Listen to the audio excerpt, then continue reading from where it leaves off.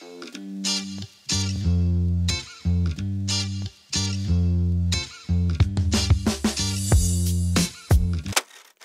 guys, welcome back to the channel. I hope you're all doing really well. Apologies if you can hear the rain. It has just started chucking it down outside pretty much as soon as I pressed record. It just started chucking it down, so I'm really sorry if you can hear the rain. So it is that time of the month again. It's time for my monthly favourites. We are actually almost halfway through April.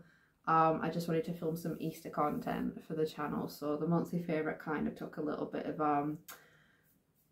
a seat on the back until my Easter content was finished. So it is time for my monthly favourites for March. I actually can't believe that it's April and like this year's just going so quick.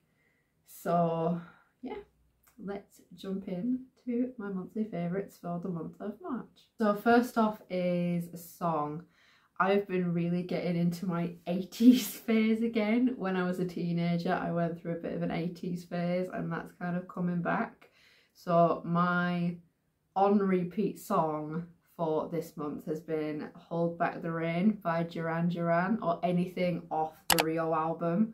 I absolutely love it. It's just like you listen to music now and then you look back to music from like the 80s and the difference is just so stark, and I just love the 80s. I love the music, I love the aesthetic, and yeah, I've just had that song on repeat in the car, so that has been my favourite tune this month. My favourite book for the month of March was actually this one that Jack and Emma got me for Christmas. So this is The Big Book of Serial Killers by Jack Rosewood, and co-author is Rebecca Law.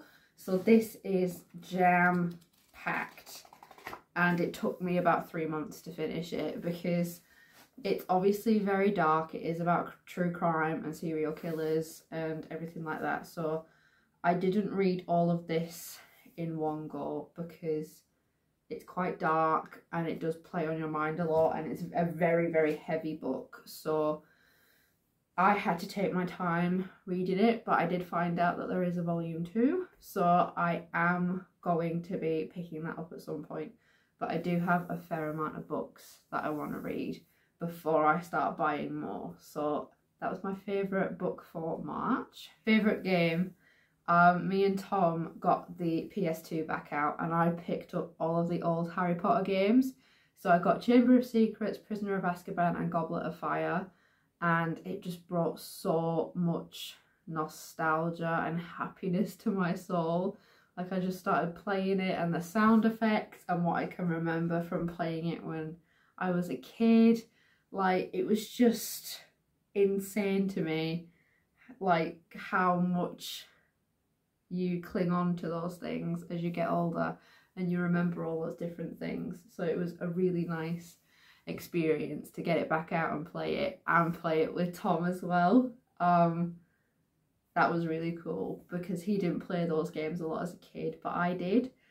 So it was really nice to kind of share that experience together. So next is clothing, and there isn't really a specific item that I've bought in March that is technically my favourite, but I've been really getting back into wearing dresses. Obviously it's chucking it down. Well, it was, it's now sunny again. The weather can't decide what it wants to do. But I've been really enjoying wearing dresses and just feeling a little bit girly, and I can't wait for summer where I can wear like maxi dresses and everything like that. It just makes me so excited. There's just something that makes me feel super whimsical and happy about wearing a dress, because I usually wear t-shirts and leggings pretty much 24/7, so I'm pretty excited to start wearing dresses again. So TV, we haven't really found any new movies or TV shows. I did mention a YouTube channel last month and I'm going to do that again. So I found a YouTube channel called Morgan Long, and she is very similar to Darling Desi, who I mentioned in last month's favourite video. And she has very similar aesthetics. She loves books, she loves going out on adventures, And there's just something about watching her videos that is really comforting, and I love watching them. I've gone all the way back to her first videos and I'm watching them backwards basically. So I've gone all the way back to the beginning of her YouTube channel, and I'm now working my way to the most recent video, and I'm quite far behind. I'm still on videos from like 2 years ago, but that's okay because I'm really enjoying watching them. So next is fragrance. So I mentioned that I'm using the Idol Aura perfume. I have nearly run out of that. So I am now on to Coco by Chanel. Obviously this is quite expensive. I usually get this as like a birthday or a Christmas present, but there's just, the smell is just so nice. This is Coco Mademoiselle, actually, I should have specified.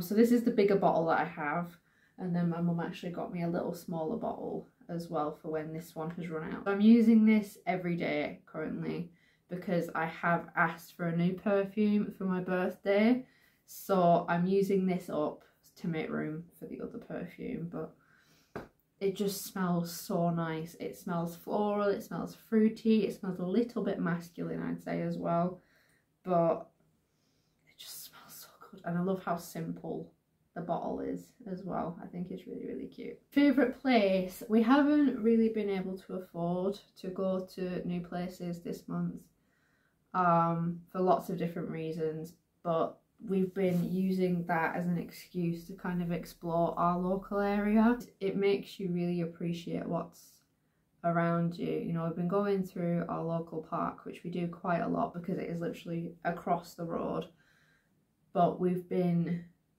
just standing there and appreciating what's there rather than just like walking through. We've actually been taking what's there in around us, and it's been super nice just to appreciate the nature around our house for what it is.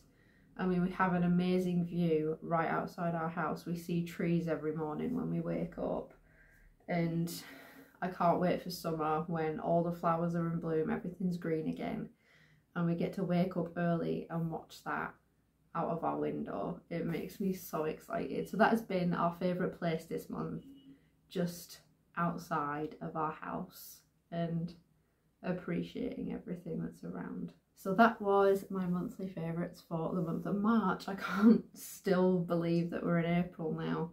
Like, Easter's been and gone, so yeah, I just can't believe how fast this year's going.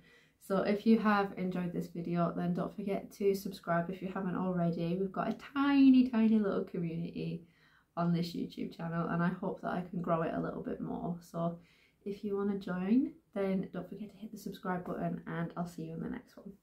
Bye.